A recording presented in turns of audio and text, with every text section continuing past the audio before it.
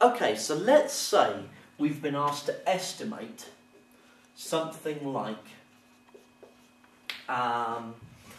let's say 126 times 3,982, okay, for example.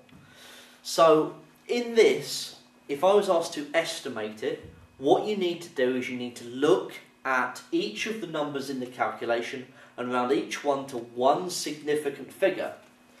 So 126 to one significant figure. 1 to the right tells me to round down, so that would be 100. And 3,982, the first significant figure, 1 to the right tells me to round up, so it would be to 4,000. So I'm saying that this is going to be approximately equal to 100 times 4,000, which is 400,000. Okay, so that is how I would estimate it, and I would get marks for my actual rounding and then my final answer. If I had something like, let's say,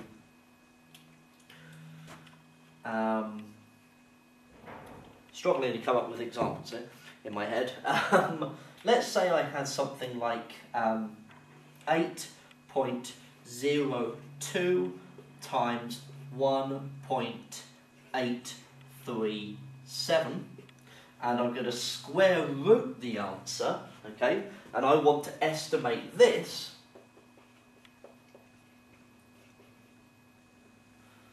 Now, square roots, if you're not happy with square rooting, we're going to be going through that in a later video, okay? But what I need to do is in exactly the same as I did in this example. I round each of the numbers to one significant figure. So 8.02 to one significant figure. I look at 1 to the right of the 8. I need to round down, so I'd round that to 8. And 1.837. Look at the 1 to the right, tells me to round up, so that would round to 2.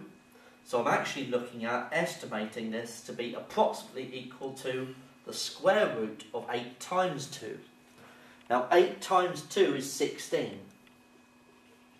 And the square root of 16 is 4, because 4 fours are 16. So I can say that the answer to this is approximately 4. Okay? Let's go through a couple more examples of this, just to make ourselves happy. Once again, you know, if you're worried about that square root, don't worry at this stage. We're going to be looking at examples of square roots later. Let's look at something a little bit more fiddly.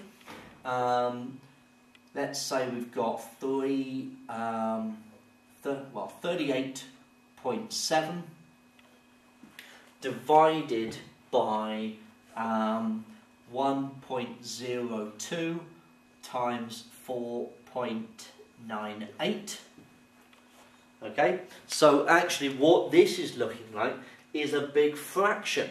Okay, but remember, when calculating a fraction, you do top divided by bottom. We're going to look at that again in another video as well as we keep going. Okay, but you start off, round each of the numbers to one significant figure. So we've got this 38.7.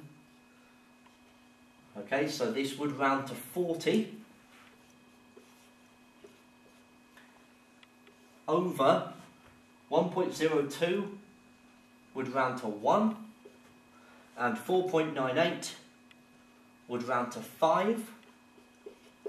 So this is the same as 40 over 5. And it's top divided by bottom, so 40 divided by 5 is 8.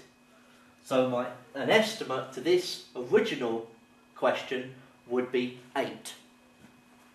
So round each bit individually first and do the calculation. Let's do one more just to make sure we're happy. Let's have something like 105 take away 79 all over, let's have 3.8 8 times by 4.005. Okay, so we're rounding each of these to one significant figure.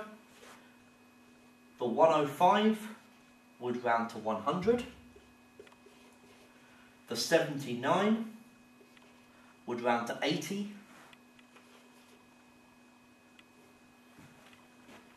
3.8 would round to 4. The 4.005 would also round to 4. So we end up with 20 on the top, 16 on the bottom, and 20 divided by 16 isn't particularly nice. It's the same as 10 divided by 8. It's 10 divided by 8 is 5 divided by 4, which is 1.2. Okay, I'm not expecting you to be able to do 20 divided by 16 in your head, but I would be expecting you to be able to get to 20 over 16 using these steps, being able to round each of these numbers to one significant figure, and then getting to 20 over 16. Okay, so these are the type of calculations that you are expected to be able to do. Okay, so if you're given a fraction like this, do the top and do the bottom, and then do top divided by bottom. Okay, that's actually bid maths working in the background, making sure you do the bracketed bits, the top and the bottom are bracketed, doing those first.